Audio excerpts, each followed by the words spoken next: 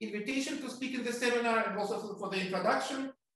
So the title of today's talk is Groups with Bounded Generation, Properties and Examples. Here's the plan for today's talk. I will start with a brief survey of groups with bounded generation, and I would like to refer you for more details to the talk I gave in number theory seminar back in May, and the recording is still available. And then I would like to show you some proofs. So among the first examples of groups with bounded generation, actually the first example was the group SL and Z where n is 3 or greater. The bounded generation property for that group was derived from the fact that, in fact, this group is boundedly generated by elementary matrices.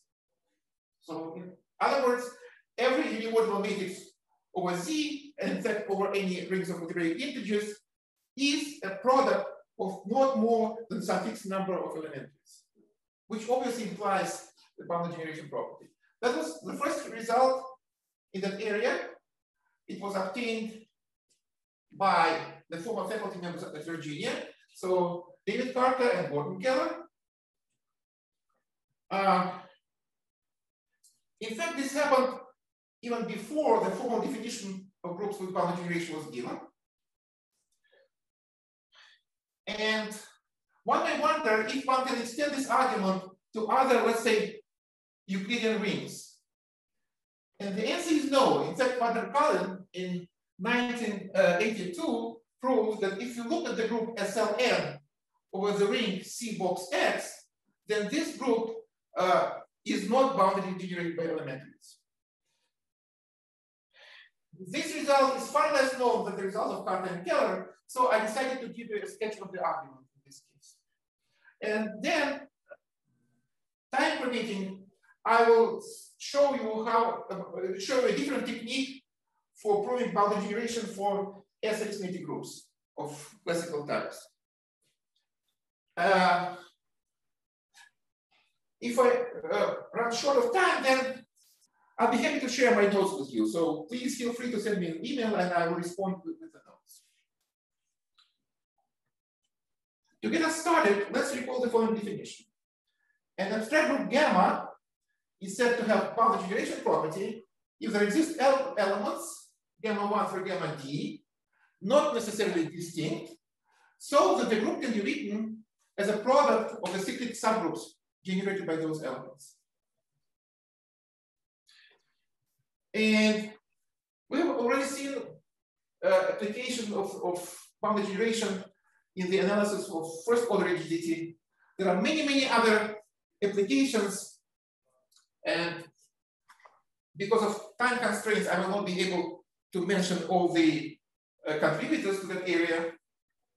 But initially, our interest was stimulated by the following two consequences: SS-rigidity and the congruence subgroup property. So let me go over this. We see that the group gamma is SS-rigid if it has finitely many inequivalent, completely reducible complex representations in each dimension D. Another way to put this is to say, well, let's suppose that gamma is finitely generated. Then for each D, we can consider the corresponding character variety. And the fact that gamma is SS-rigid means that this character variety is zero-dimensional for all dimensions D.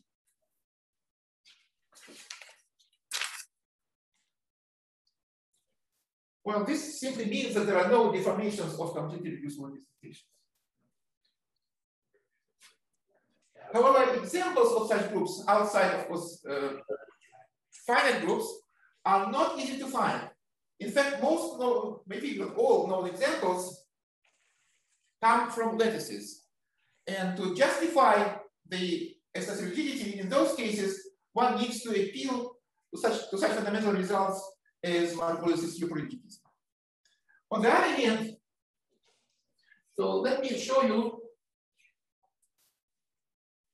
an abstract result that is based on bounded generation property. So we have the following theorem.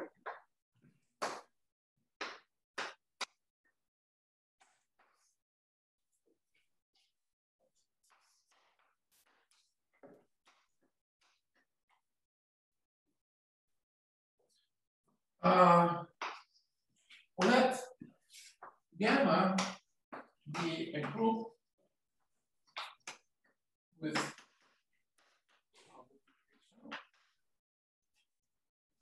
assume that gamma satisfies the following additional condition that I will call FAB, following Hyman bus, that states that every subgroup gamma 1 of gamma of finite index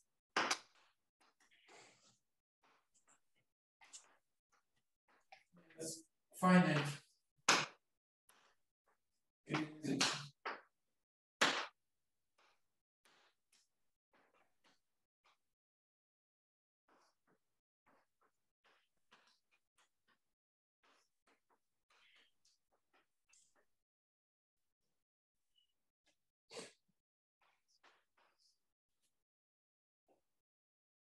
Then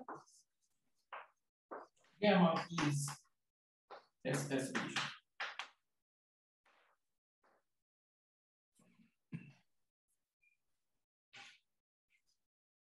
A couple of remarks.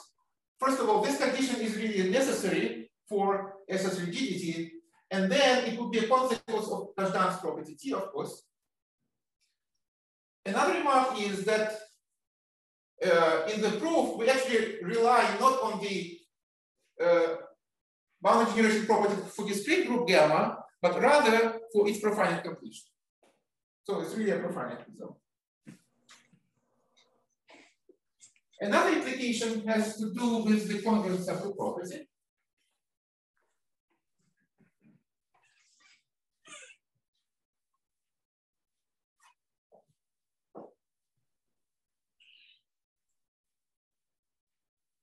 First, let me remind you of some standard definitions. So suppose G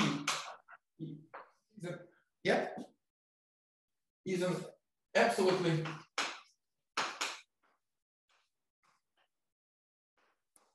almost simple algebraic group over number fields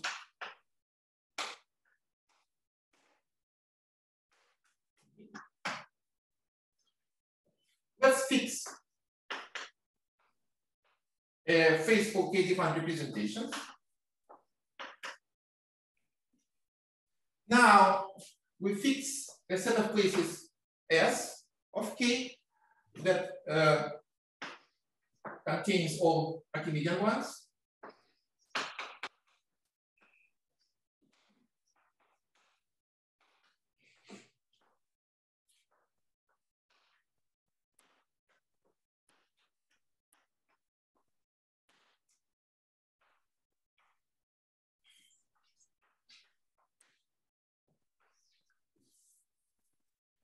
Well, let O of S denote the ring of algebraic integers. And since we have fixed a k-defined plane, we can unambiguously talk about the group of asymptotic points. And then we're interested in the congruence problem for gamma. Namely, we would like to know whether every subgroup finite index contains a suitable congruence subgroup. Now, for this, we introduce the congruence kernel.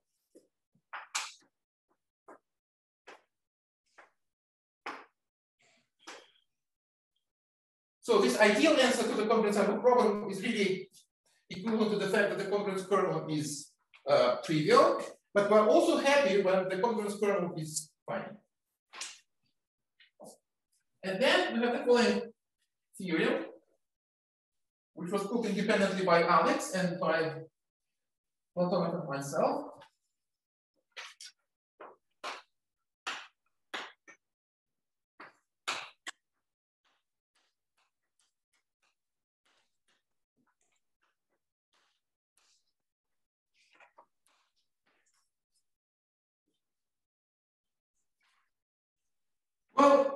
includes some standard assumptions, which are that G needs to be simply connected and satisfies so-called Margulis-Platonov conjecture, which is pretty much a theorem now, so you don't really need to worry about these assumptions.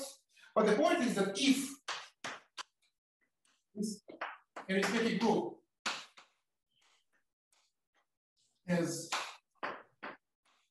bounded generation, then the congruence kernel is fine. And you can make it into an if and only if statement if instead of discrete bounded generation, you use the profinite bounded generation. In other words, C is finite if and only if the profinite completion of gamma has bounded generation as a profinite group.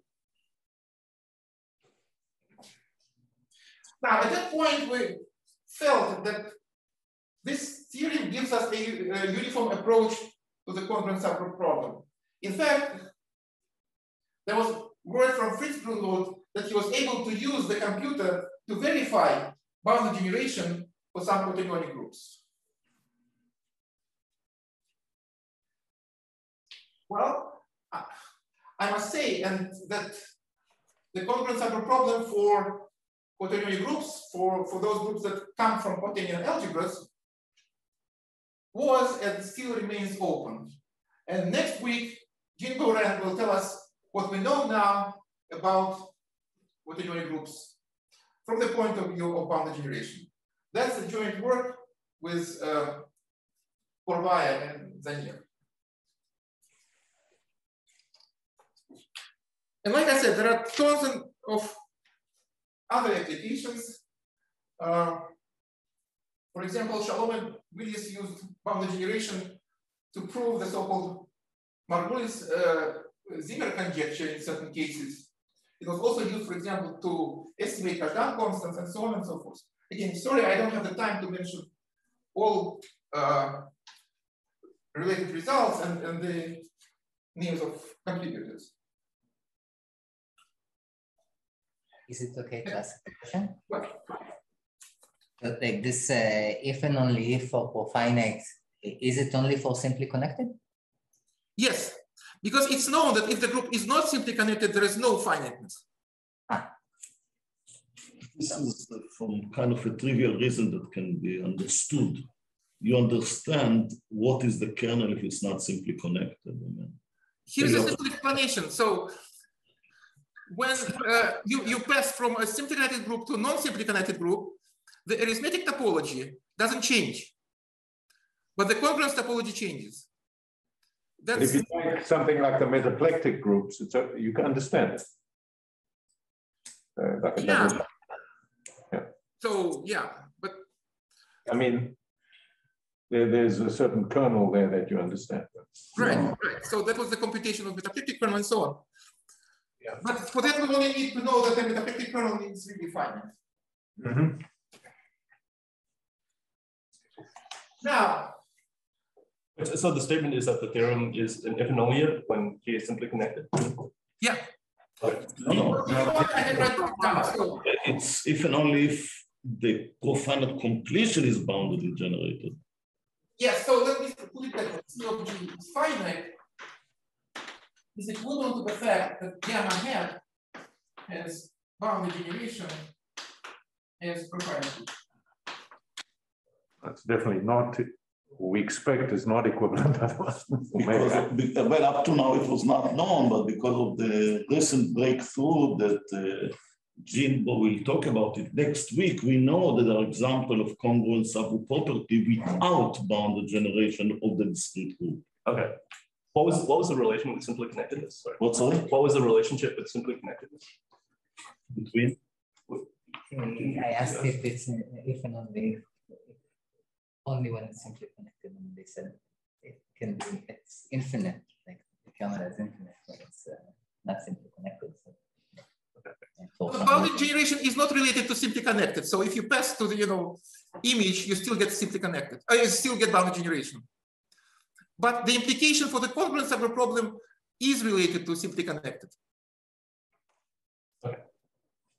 Anyway, so if somebody is interested, I can give you, the slides from my previous talk where more details are given. Because now I would like to sort of address the question about examples of groups with bounded generation.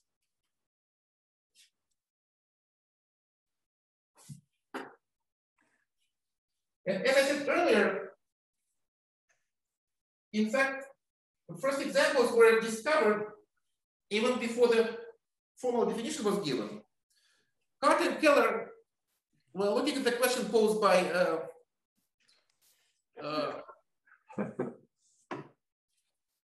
yeah, so let's keep my mind. So yeah, Dennis and Kallen, they asked the following question.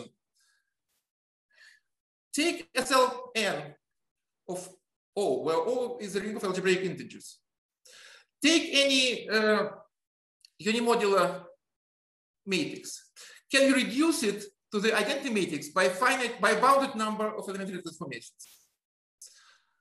So this question was asked not with relation to the congruence subgroup problem on other applications that they asked, but that was the thing. Of course, if you take, for example, SL2Z, there is no bounded generation because it's a virtually free group. So Kallen and Dennis asked, so what happens when n is at least 3? And the question was asked, I guess, in 1978, but then in 1983, Carter and Keller came up with that theorem that really tells us that if you take a ring of algebraic integers or S integers, then SLN over that ring has bounded generation. In fact, the same is true for SL2O, but not in all cases. Obviously, the case where the ring is like Z or the ring of integers in a quadratic field, then there is no bounded generation.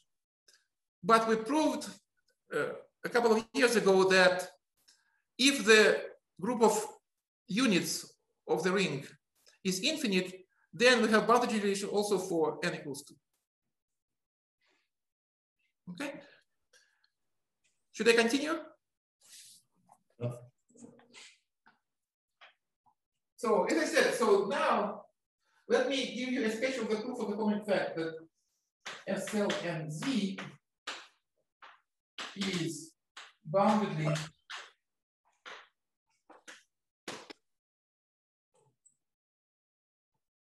generated by elementaries.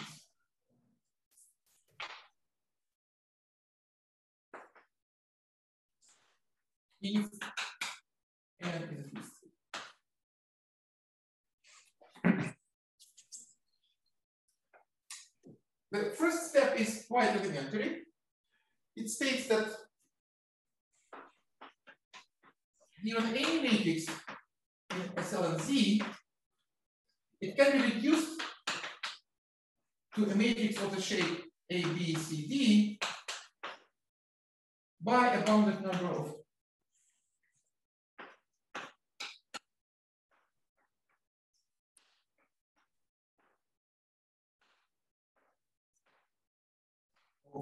elementary row and column.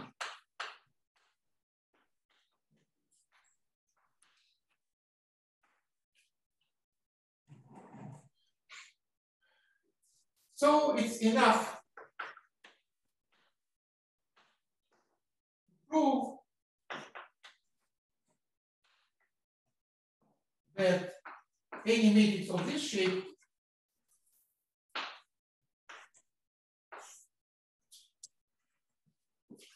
can be reduced inside SL3. Here I'm really talking about 3 by 3 matrices to the identity matrix.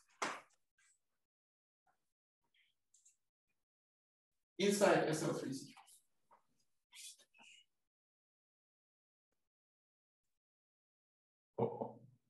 The proof hinges on the following property.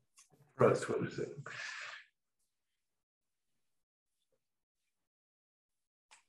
That is called bounded multiplicativity of many symbols.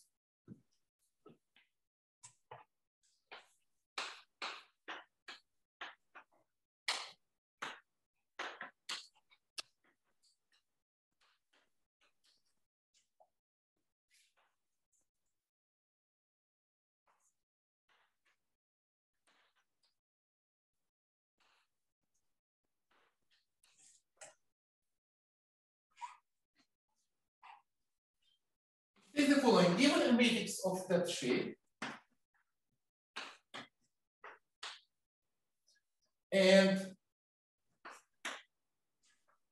then for every integer L, you can pass from the L's power of that matrix to this matrix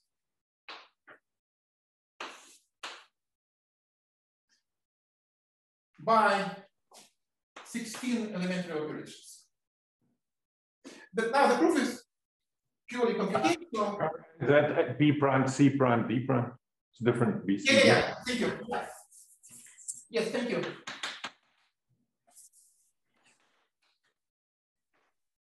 Because many symbol really depends on just the first row.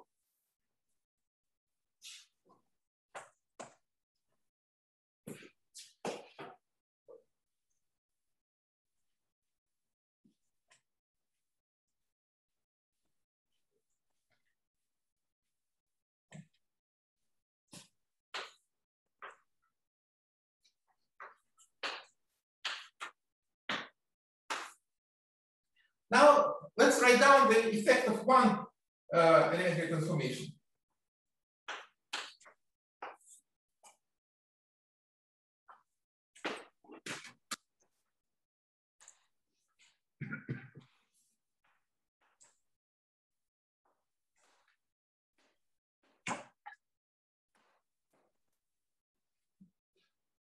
Both A and B are co-prime. So here we have arithmetic progression. So using Dirichlet, we can assume that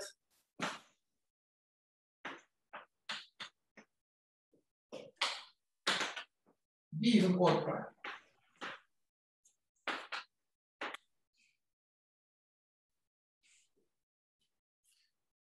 In fact, applying Dirichlet twice, you can take this one step further. Namely, you can assume that A is actually of the following form.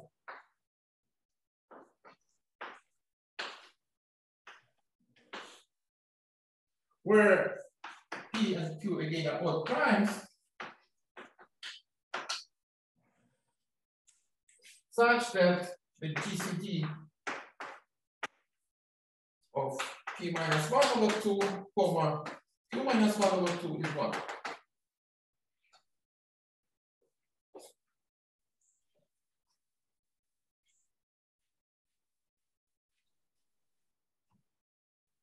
If so, we can pick integers m and n.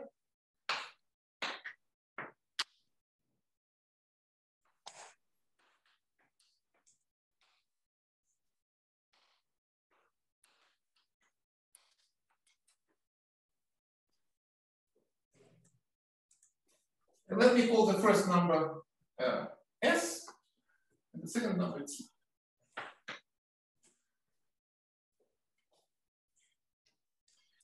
Now let's look at the matrix A to the S. That's our S, then by the bounded multiplicity of the matrix symbol, it takes 16 elementary operations to transform your matrix to the matrix of the form.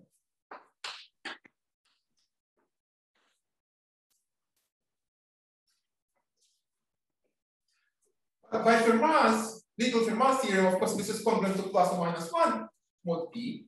So applying one more transformation, we can reduce this to something like plus minus 1.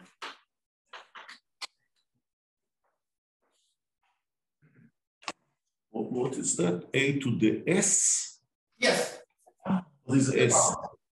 Oh, that's oh, sorry. So it's almost p minus 1. So it's p minus 1 over 2. So the result could be either plus or minus 1 over 2.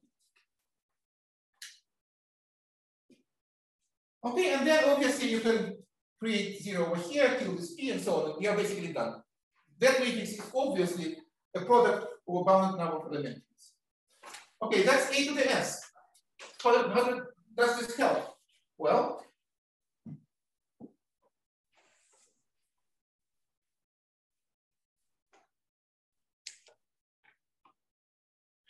you can take the transpose of your matrix A and then this Q, yeah, it was like that.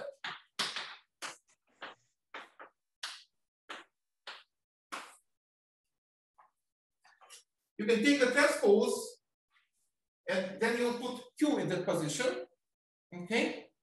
And then you can raise to the power T and play the same game. So let me say that thus a to the s is bounded.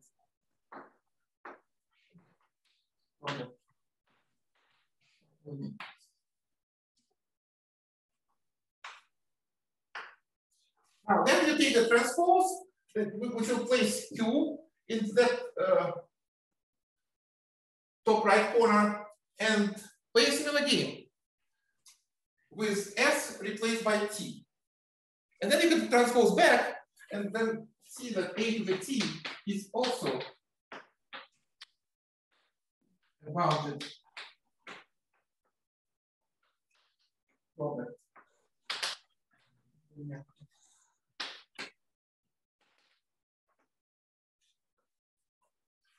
And then from that equation, we of course see that A to the S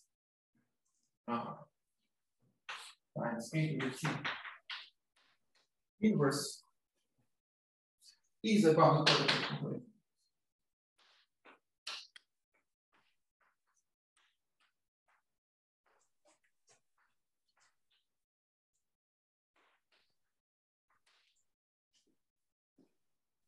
But that's nothing but A or A inverse.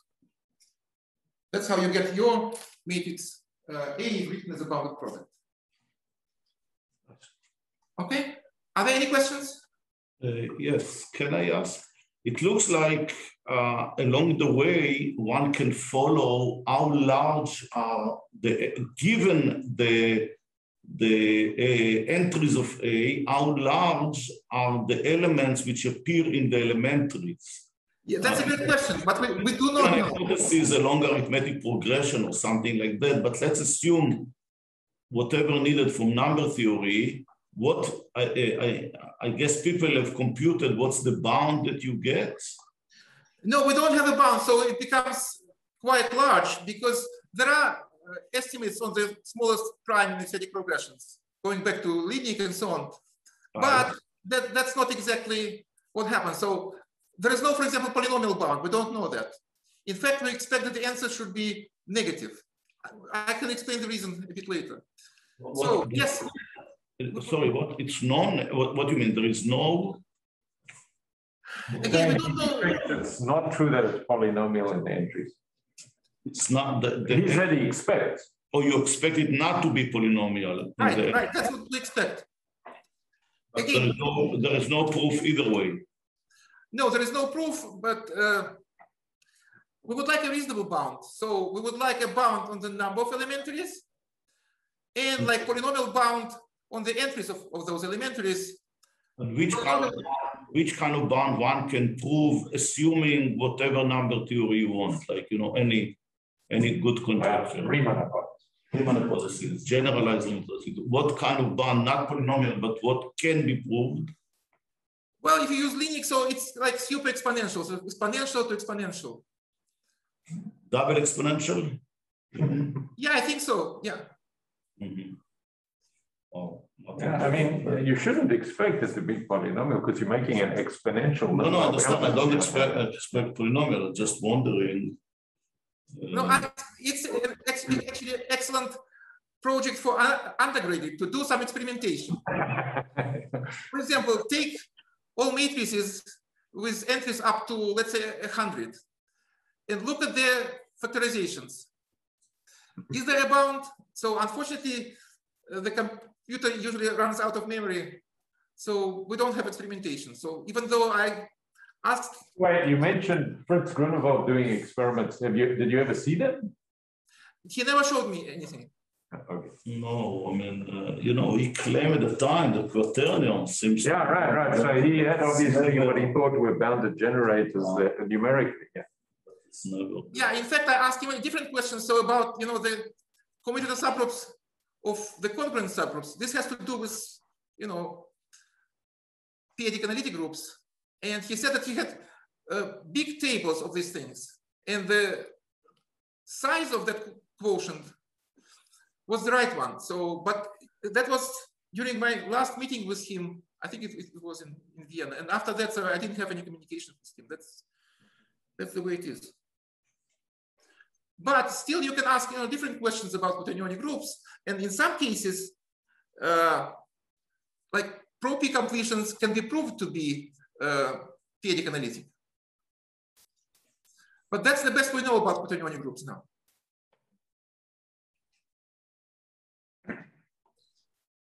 Okay, can I continue? I had a question. Yeah. Is there any intuition for why these 16 transformations give you what you give you? Like, no, there is no, you know, meaning to that, I guess. So it's, you take the argument for the multiplicativity of many key symbols and just go through it and showing that, in fact, only bounded number of transformations is needed.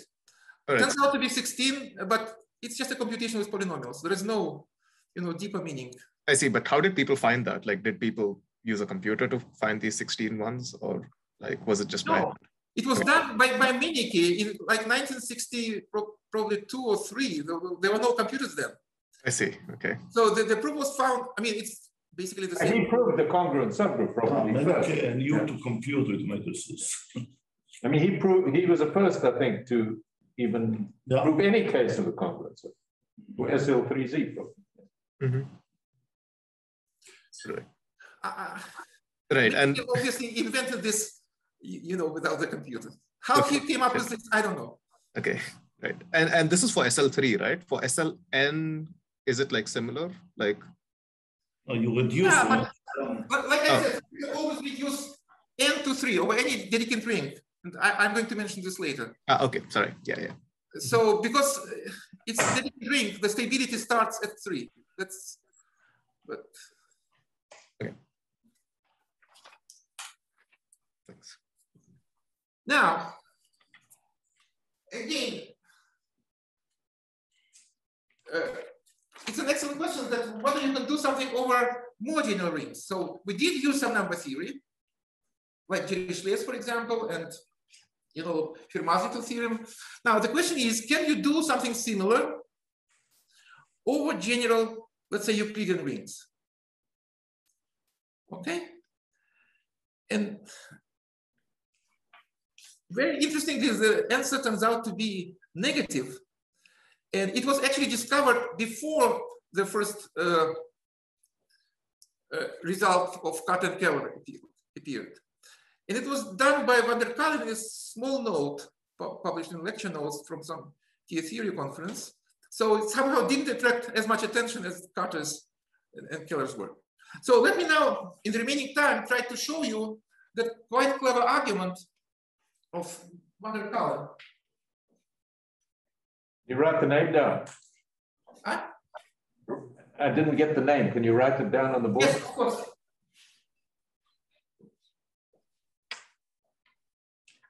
By the way, this works very well, this interaction. I mean, they're really, we're way ahead of the world. Yeah, we are. No, we're interacting with him very well. You just talk softly in this room, he hears. Very good. Mm.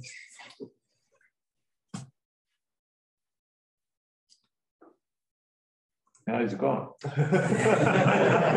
I spoke too quickly. Don't give compliments anymore. Yeah. Are you there, Andrei? Yeah. Oh, okay. That works fantastically. Like it. Yes, it reacts to the noise. So when you say something, it goes to you. It states that there is no n such that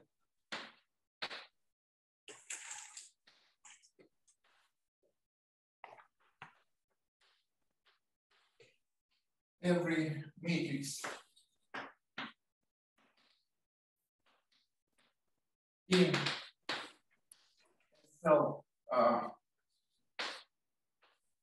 and equals X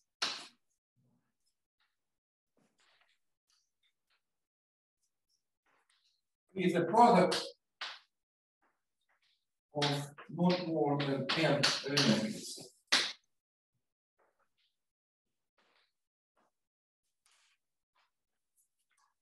Because this group doesn't have bounded generation, it cannot have bounded generation because it's uncountable. But we would like to follow the same pattern as for LMC, namely ask the following question. Is this group boundedly generated by elementaries? And that's what Kallen proved, and I'm going to show you, at least in our sketch. Now, what's the significance of C? What is used in the proof is the fact that C has infinite transcendence degree over the prime subfield. So it's true, for example, you can take Q, adjoin countably many variables, and then put polynomials on top of that. This group doesn't have bounded generation by elementaries either. So this is still open for SLN QX? I suppose so. There is another question that we're currently looking into with Jinbo. So over the integers, when you localize, then usually it acquires bounded generation. Now you can ask what happens if you replace C box X by the Laurent polynomial. And apparently this question was not addressed, so we have some hope that we can do. We can show that this group doesn't have bounded generation either, but it's still work in progress. So I will show you the argument only for usual polynomials. Okay? Now, the argument is based on some properties of K2 function. So let me remind you of what this is.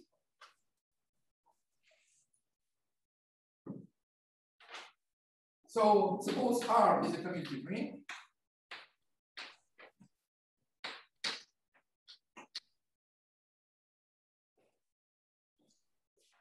Then we can literally embed GLN into GLN plus 1, and so on.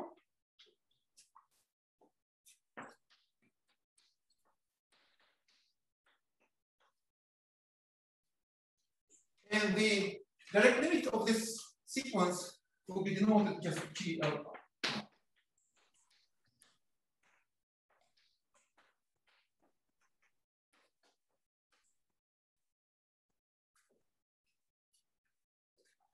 Also, for each n, we can consider ENR, which is the subgroup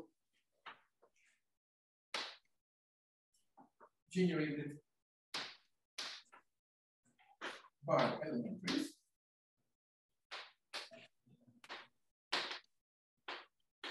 And again, we have a similar sequence, and this limit is denoted by.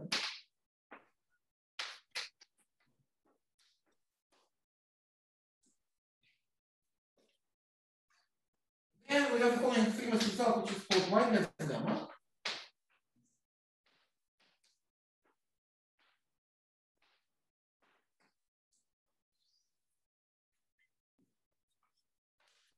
That states that actually E of R is precisely the congruence of.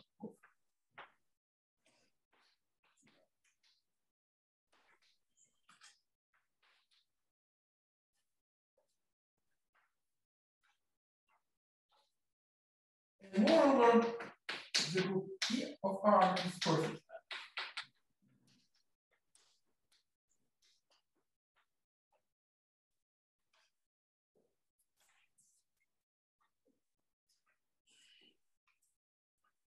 So the quotient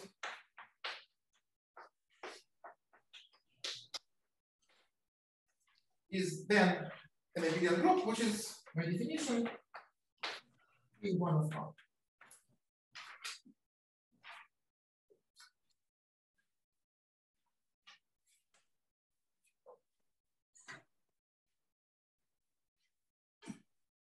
But this is not what we are after.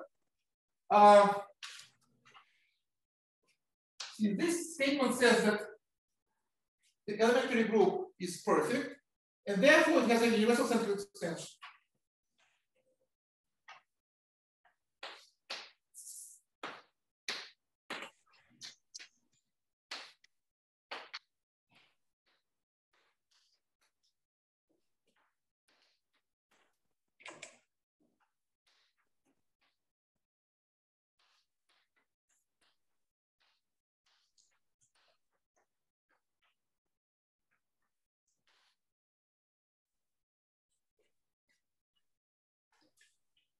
Now, the upper group is called the Steinberg group, and then the kernel of this universal extension is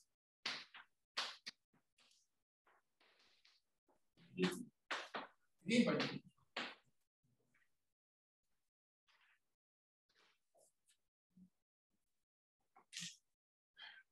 Now, the Steinberg group actually has a more constructive description.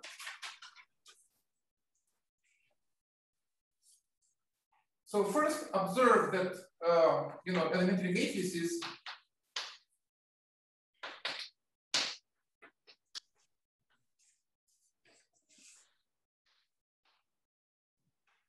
satisfy the following commutator relations.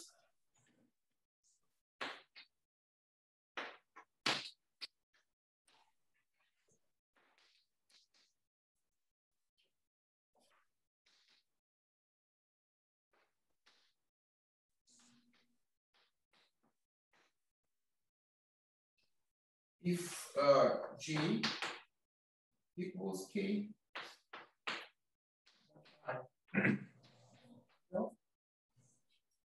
and the symmetric one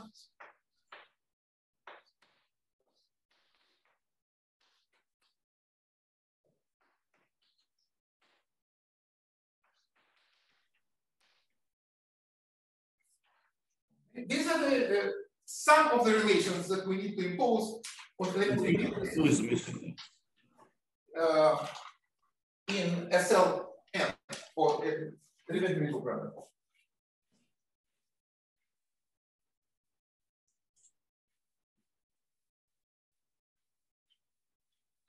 Then the Steinberg group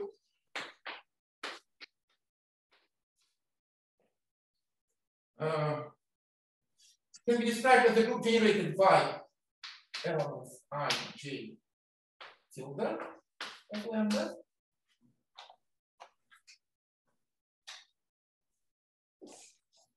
So which are the doubles of inclusion elementary matrices, and subject to the following relations.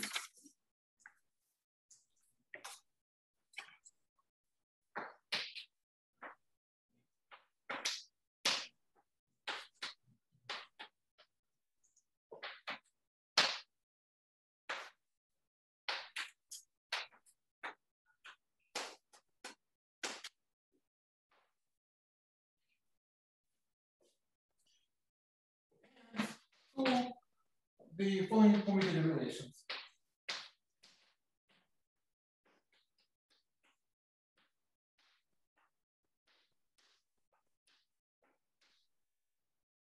And I will not write these relations are exactly the same as on the left part of the blackboard, where of course we use E tilde in place of E. And then our universal central extension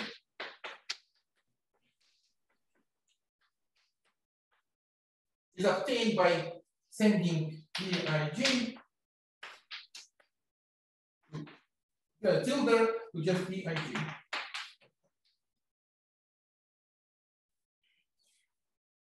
Okay, are there any questions?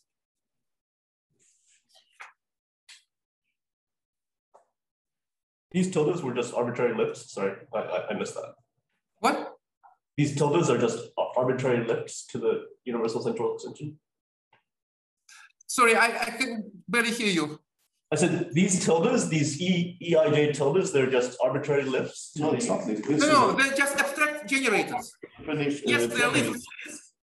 But these are just abstract. So for each I, J, and lambda, you introduce a symbol, which is called E tilde of I, J. Oh, okay. At this point, they have no meaning. These are just abstract generators for Steinberg. Oh, okay.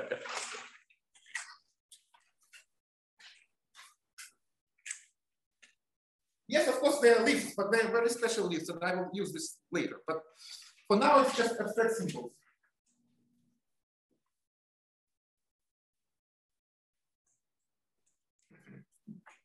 Okay. Now, let me mention some stability results of these.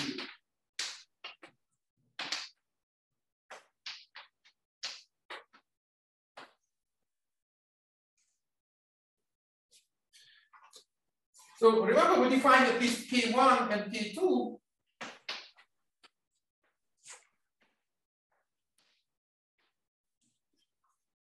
using the infinite dimensional groups.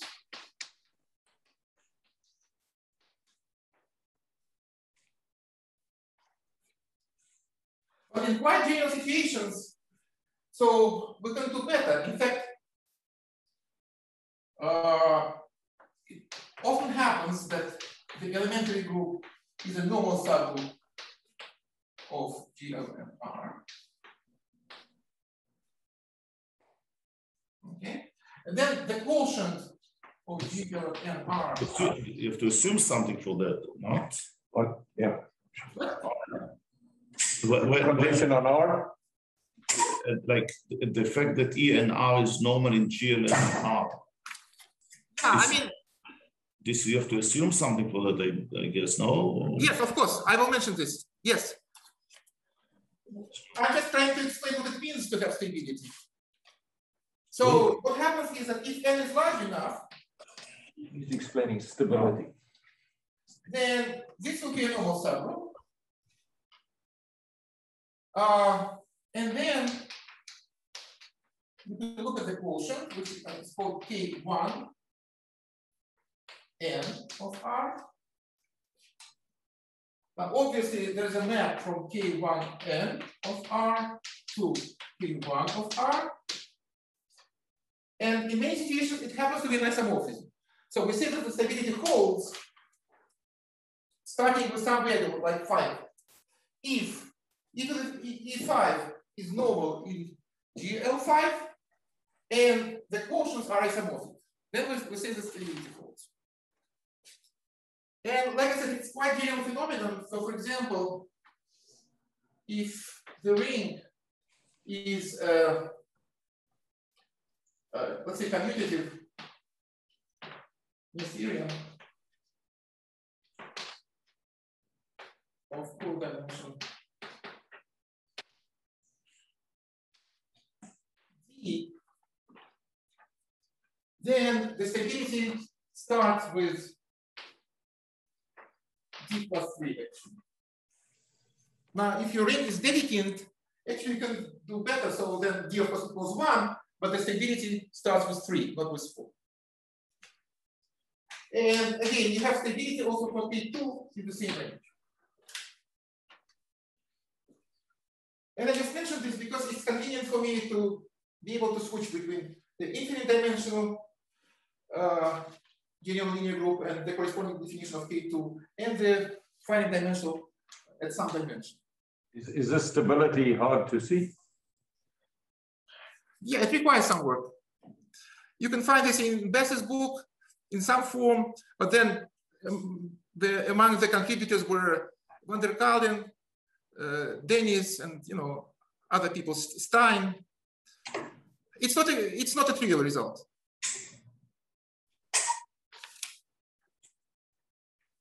Now, what do we mean by stability for K2? Well, we can, for any n greater than or equal to 3, we can define Steinberg in dimension n. again, you use the same generators and the same relations, but not for all ij, but for our ij up to n.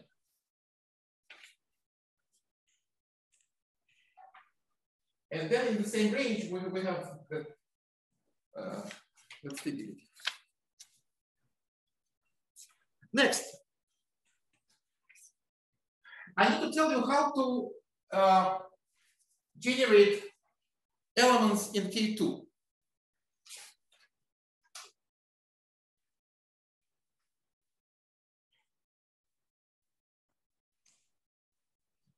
Remember, we have this extension, which is a universal central extension.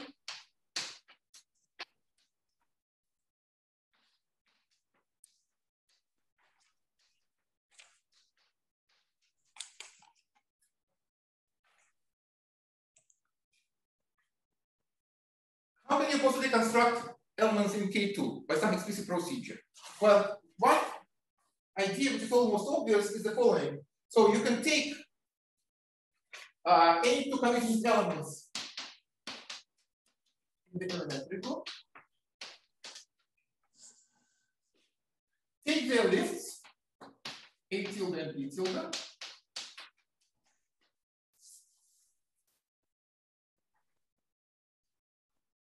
and take their commutator. Well, this obviously creates an element.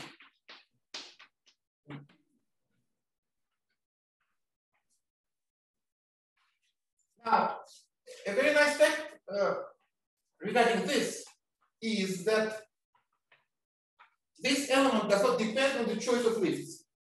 So, because other choice would differ by a central element, so the commutator is going to be the same.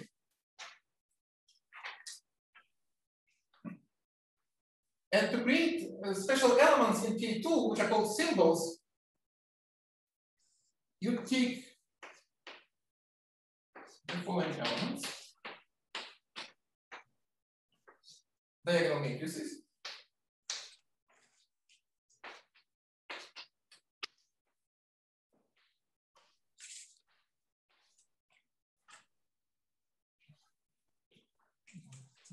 which obviously commute downstairs.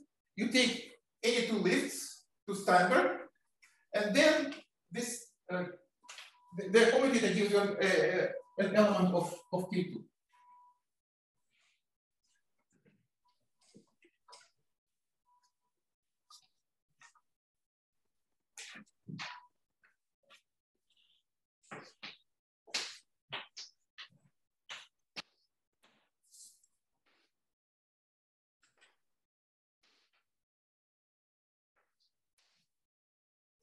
Now, this element is called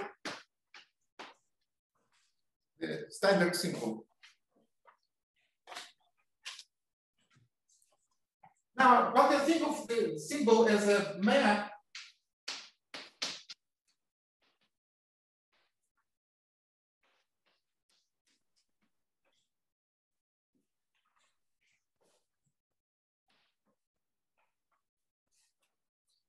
and this map satisfies the following properties. So there's something special. You made it using three matrices. Yes, but this, you embed it into infinite dimensional thing. And okay. Yes, maybe I should write it using infinite dimensional matrices, but it really lives inside standard 3. Okay. So it has the following properties. One is bimultiplicative and using it. Second, you have the following relation for any unit. And we have one more, very important. Whenever both u and y minus u are units.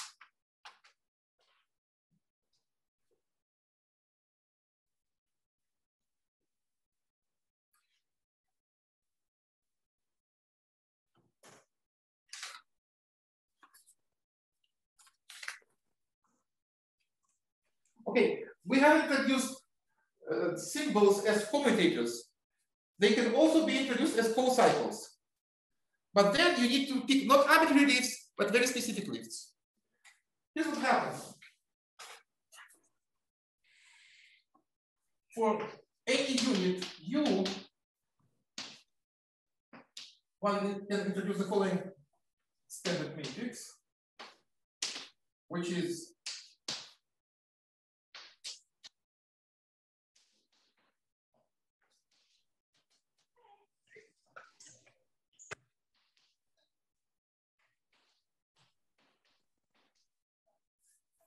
here we're really talking about the following.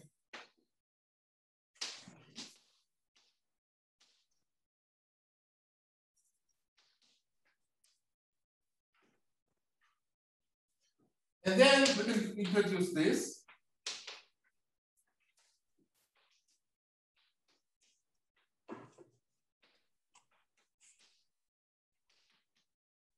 Which really gives you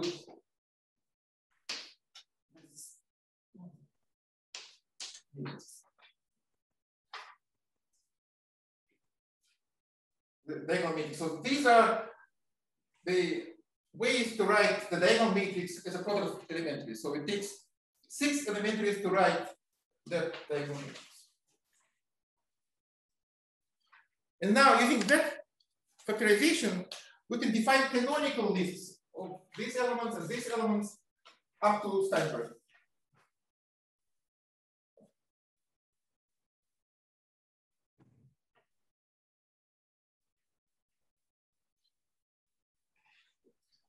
So we simply just mimic those formulas we defined.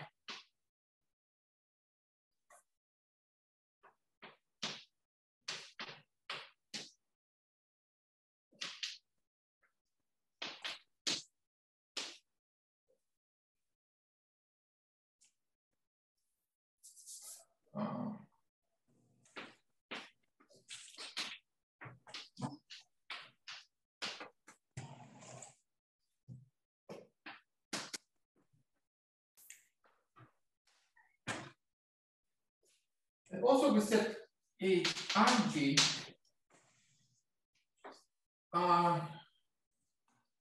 of U is going to be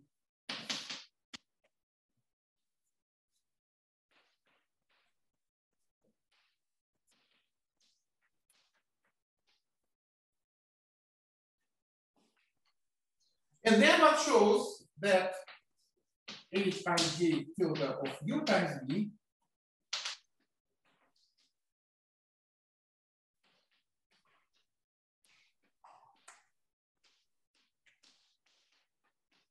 times,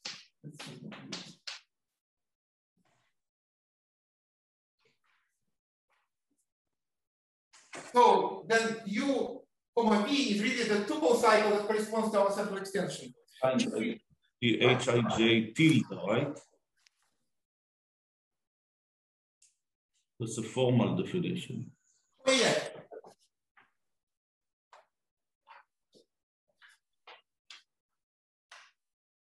I think everything is good now. And let me remind you of the famous result of Matsumoto.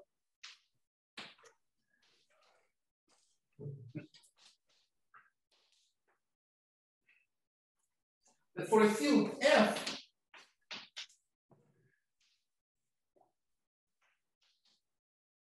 K2 of F is simply generated by symbols U.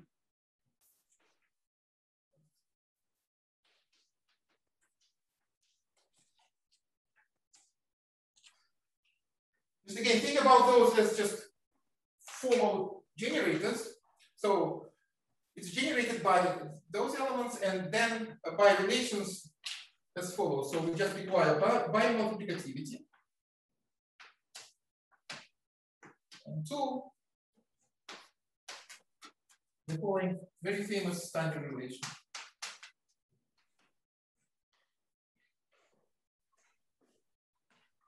That completely describes K2 with you.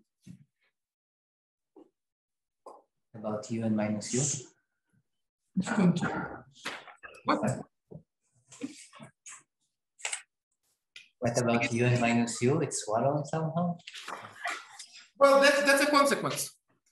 For K2 a field, it's enough just to impose these two. U comma negative u equals 1 is a consequence.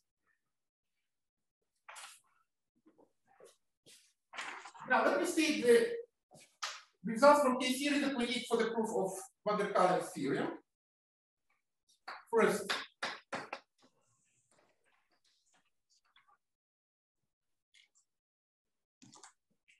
so let F be a field and N be is 3.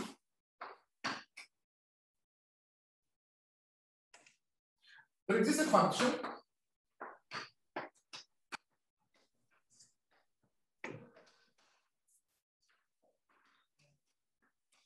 natural numbers,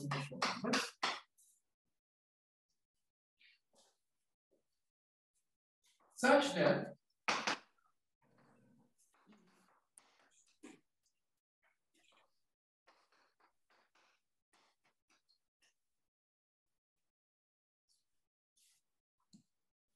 is a product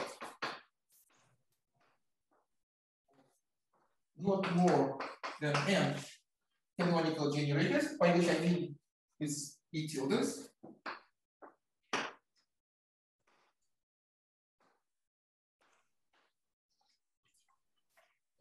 Then X is a product of not more than M of M symbols.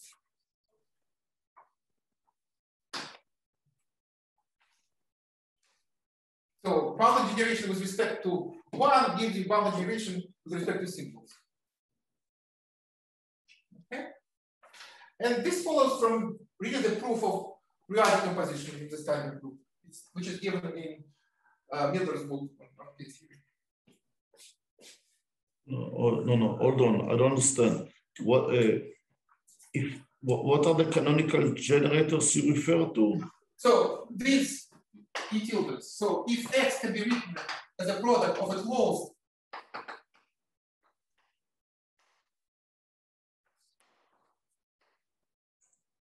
and canonical generators, and also lies in K2, then it can be written as a product of a bounded number of symbols. So there is a certain rewriting process from canonical generators, to give you a periodic composition, and then you can keep track of the number of symbols that you get that gets added at every step. Alex, is this okay? Yeah, this function little f depends on the field f. No, I mean it's a formal process. I think it's something like a linear function, really, but so it does not really depend on f. It's just no, it's formal. It's purely formal. So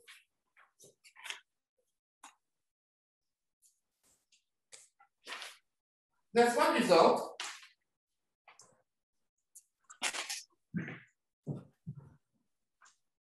Second,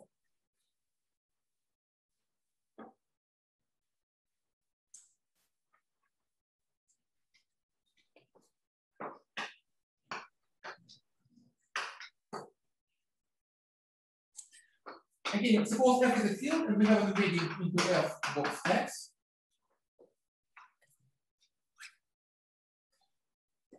Then this embedding induces an isomorphism.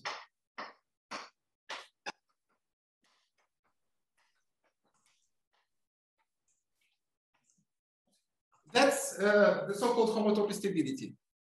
And this is exactly where the argument doesn't work for Laurent polynomials. Because for Laurent polynomials, there is no isomorphism. There is one extra term. And yet another fact is that F be a field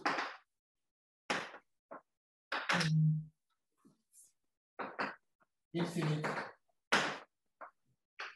ensembles degree. It's times up.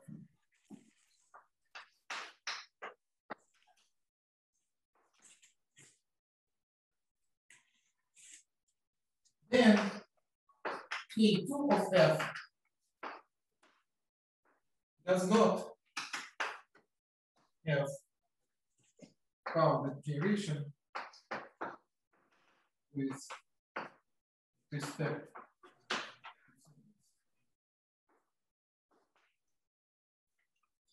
This is proved using evaluations. Okay, now we're ready for the proof, so I hope to do it in the remaining 10 minutes. Are there any questions about these results? I mean, I'm unable to prove this on the spot, but all these facts are cool.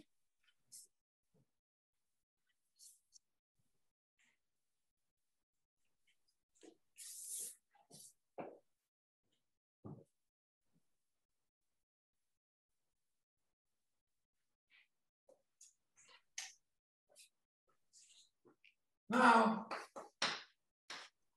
here's the formal proof. Now, for every element A in F, we can consider the evaluation homomorphism.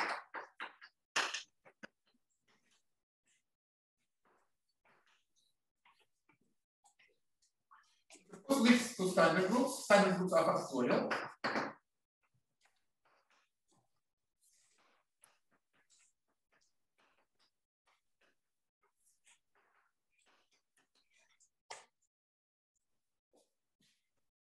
So if we have an element A in the standard and it's written as a product of canonical generators, then it gets sent to the product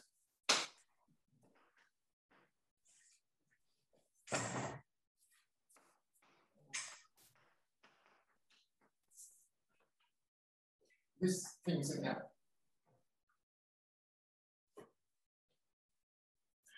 And we will probably denote this by.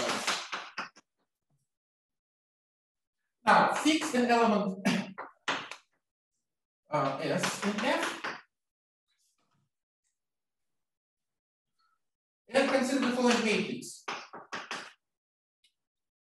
Now it depends on S, but then we'll specialize it. It's a long product, and I can write a couple of factors for you.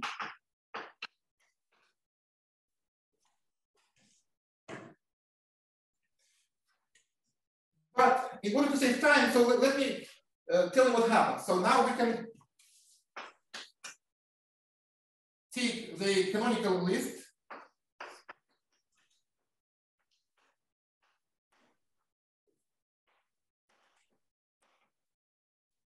and by canonical list I mean the following. So we write this as a product of elementaries this way, and then instead of each of those we just put each in. That's what I mean by the canonical list. Again, what's the point? The point is that you write this, actually it's 6 terms, I guess, that if you specialize this matrix at 0, you're going to get actually H1, 2 of S2. That's why you have this, all these factors, so that's the right way. Now, if you specialize this at 1, you get just everything collapses, and you get a single canonical generator.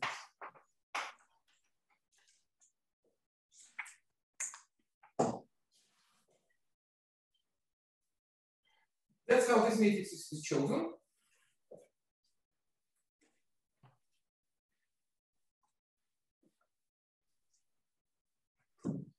Next, you take 2 elements, and then you can consider the following matrix. Andrei, what is written there? AS tilde 1 is equal to what? You remember that? No. The line below that. AS tilde of 1. Yeah. is equal to what? H1 to tilde of what? No, no, that's E. That's E, sorry. So that's E. So when you specialize at 0, you get this diagonal matrix. And when you specialize at 1, you get. But E1 tilde, we are of what? What is inside the bracket? 2 times S minus 1. S minus 1. S times S minus 1? That's 2. S minus 1. Yeah. 2S minus 1. Actually, it doesn't matter. So we'll see that it doesn't matter, but what's important that it's a single elementary. Now we take the following.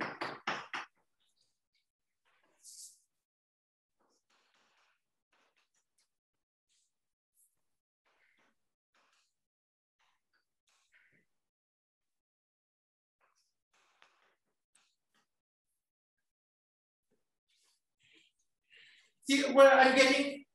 So this gives me this diagonal matrix. So when I do things like that, that's how I compute the full cycle, basically. So we look at B S T tilde of X is a canonical lift.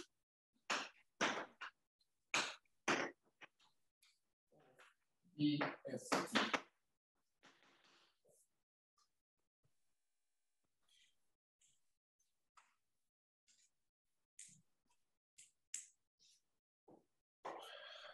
Well, it will be S A S T tilde A T X tilde.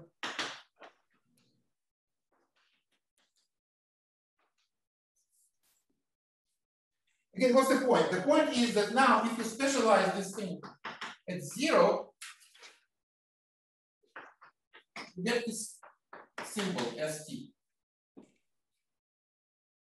And if you specialize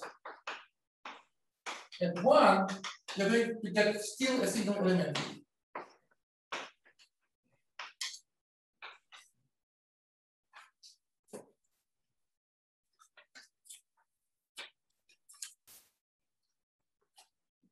Finally, we're using theorem 3 that tells us that there is no bound on symbol length in K2. So we can choose elements S1, T1 up to SM, TM, so that the product of symbols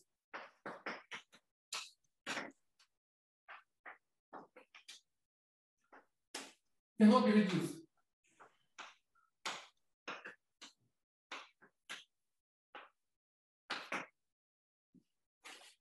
We can do this because the symbol length is unbounded.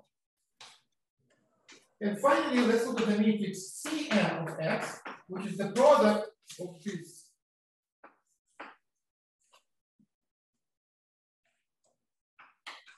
This is using the previous thing.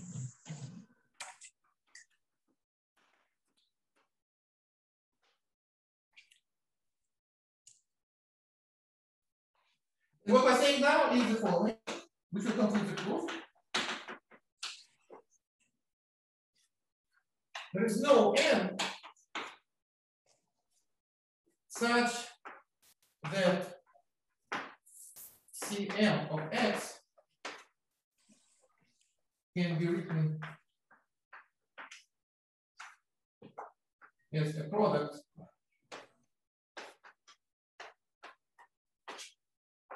of not more than n elements.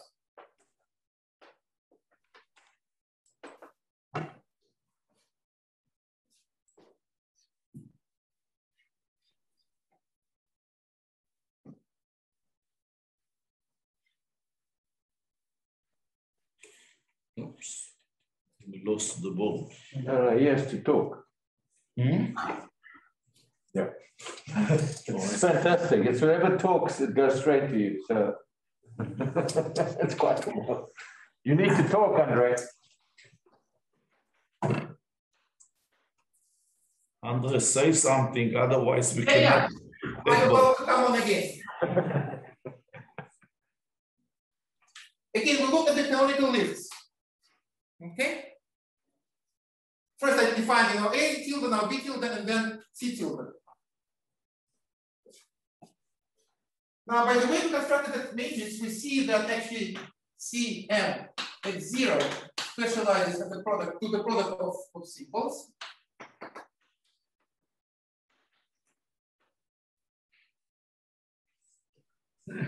While at 1, it specializes to a single element.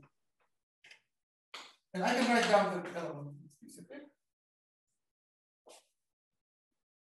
On the other hand, suppose Cm of x is a product of n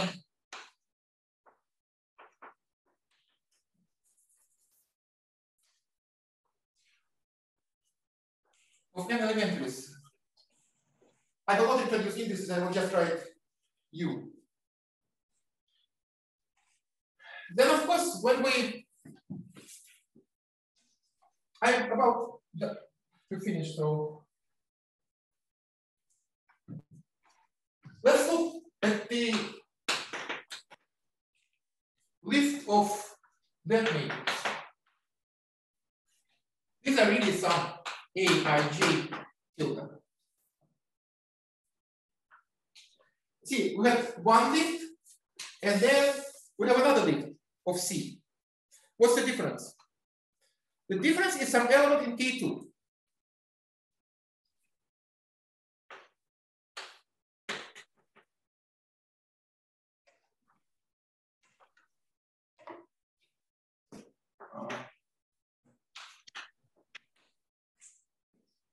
Right? Now, what's difficult, in fact, impossible to control is this thing. But here we use the homotopy stability. Namely, S is actually independent of X. Okay?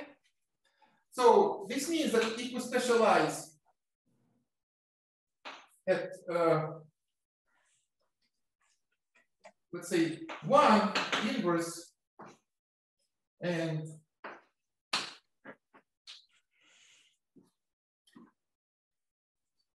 then on the left, we will have that amounts to 1 elementary.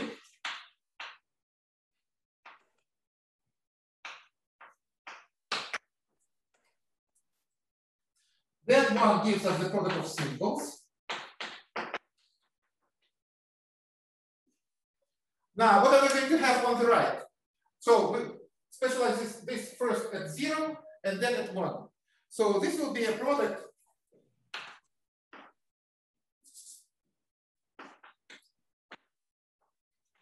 of 2m elementaries.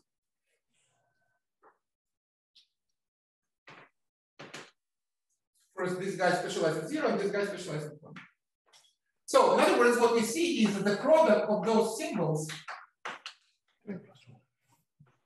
is a product of not more than like 2n plus 1 elementaries. And that's almost the end of the story, because we know from proposition, I guess, 2, that if an element in K2 is written as a bounded product of canonical generators, okay, and this number is fixed, then it should be written as a product of a bounded number of symbols. But that's not the case if we let m, the number of symbols, go to infinity. Because since there's no bound on symbol lengths, okay, when m goes to infinity, then by our choice, the length goes to infinity. On the other hand, the right-hand side is of fixed lengths in terms of canonical generators. So it should be of fixed lengths with respect also to symbols. That's a contradiction. Well, I have to stop, so thank you for your attention. Are there questions?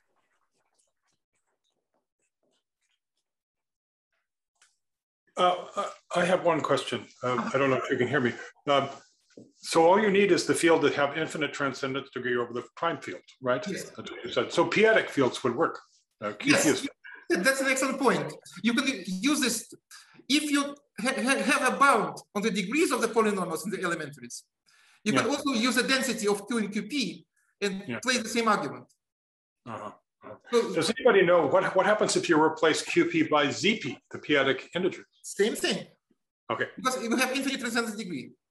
Oh, okay. So what we can say, if we take SL and Z box X, then there are no two bounds. I mean, you want to put a bound on the lengths and on the degrees of the polynomials, like we said, like, in fact, you can use any function, not just polynomial. That doesn't exist. Okay. Now, you said that it was hard to replace C bracket X by the Laurent polynomials, the C bracket X comma X inverse. That's what we're looking at now. So when I started doing this talk, I told Jinbo, so let's look at this. So we have been working on this like maybe 5 days or something, but. Does that get into these nil group things? Is that involved? No, I mean, the thing is that one of the facts that I used was the, homotopicity.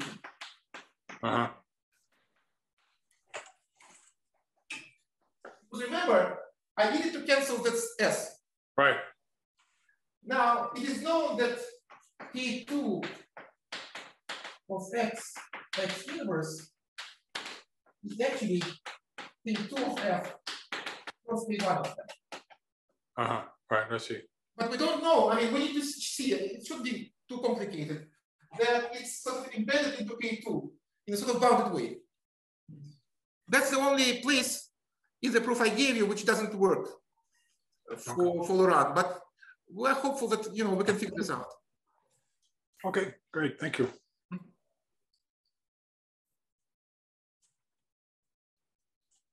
Okay, so thank you very much.